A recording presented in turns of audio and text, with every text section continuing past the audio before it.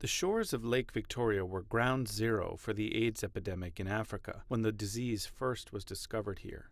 And on the main island of Uganda's Kalangala district, prevalence rates still remain extremely high. We realized that there is about 17% of all the people who were tested.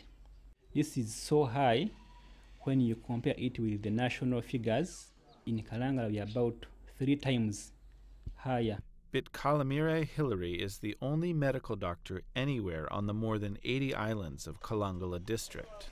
And the main reasons we think we have a very high prevalence. First of all, the male to female ratio is high. This is due to the nature of the work, fishing and lumbering. So you find that we have very many males to females, actually about 3 males to 1 female. Hillary says that at some landing sites where fishermen bring in a day's catch and make a beeline for the local bar, the HIV rates can reach a shocking 40%.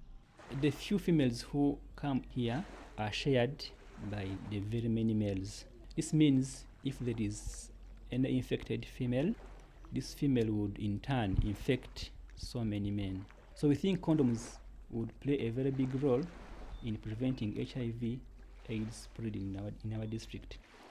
But with one medical doctor for 50,000 people on these islands, the churches and mosques are an integral player in the healthcare system.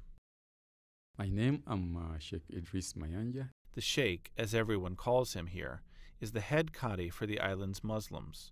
He's also an AIDS counselor who makes regular visits to patients.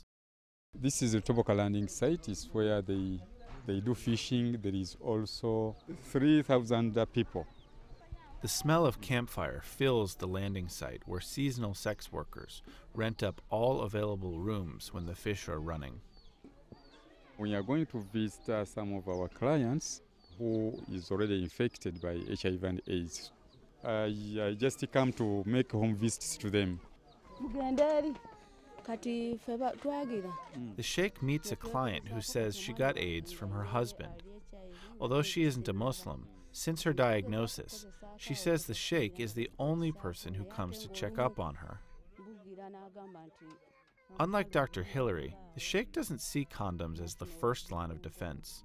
Like Uganda's president, he says they should be a last resort. The major emphasis we are putting in on our people is that to be faithful. Also, we have tried to tell our people to live without making sex. We are trying to tell them that you should be faithful, and even those who are not married, we are encouraging them to marry. But like religious leaders the country over, the Sheikh must constantly negotiate between religious doctrine and disease prevention. In some cases, he admits, condoms are simply the lesser of 2 evils. You can do something wrong, but don't do more wrong. Because infecting someone is like killing him. At least they should not infect others. Prevention messages for HIV may be something of a battleground, but when it comes to delivering care to people with AIDS, religious leaders like the Sheikh are absolutely indispensable.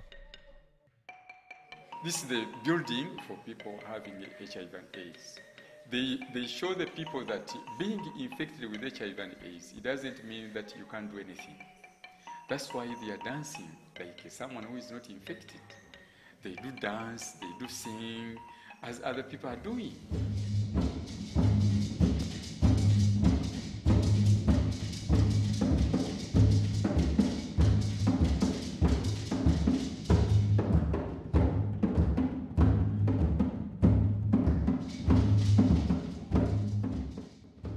For example, if someone comes when he has already he has got a lot of problems, when he dances and sings, by the time you talk to him, you find him a little bit relieved.